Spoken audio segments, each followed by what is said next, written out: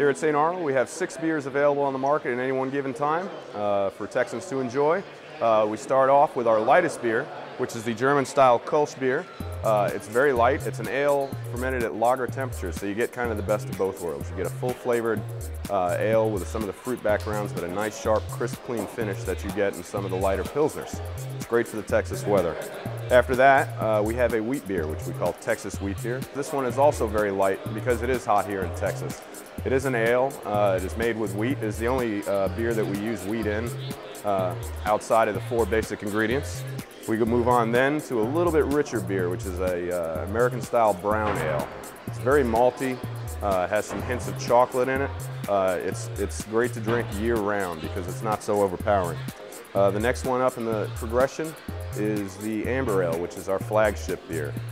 This is somewhat like a pale ale, but a little bit more leaning toward the English styles. It has some caramel malt in it, gives it a nice round, sweet body, and then it finishes off with a generous dosing of Cascade hops, which gives it a grapefruit, crisp, dry finish. After that, we move up to our India Pale Ale, named after the Alyssa.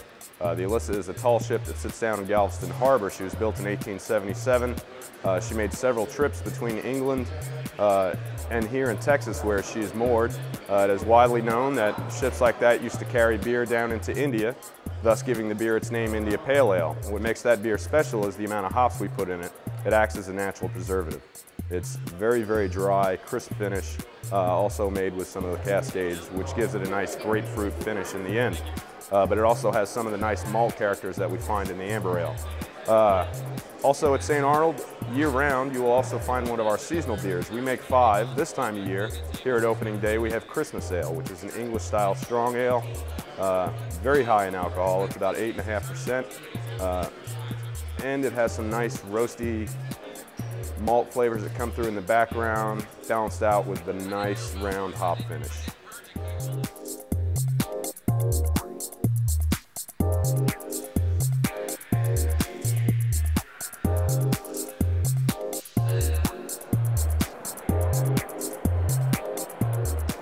St. Arnold Brewing Company is not only the largest independently owned craft brewing company in Houston, but in the entire state of Texas. We're currently producing about 22,000 barrels a year, but here in our new facility, we hope to be brewing about 100,000 barrels sometime in the next few years. It's about 200,000 kegs worth. You can buy it in your favorite grocery store, pub, or restaurant. Ask for it by name, you'll enjoy it.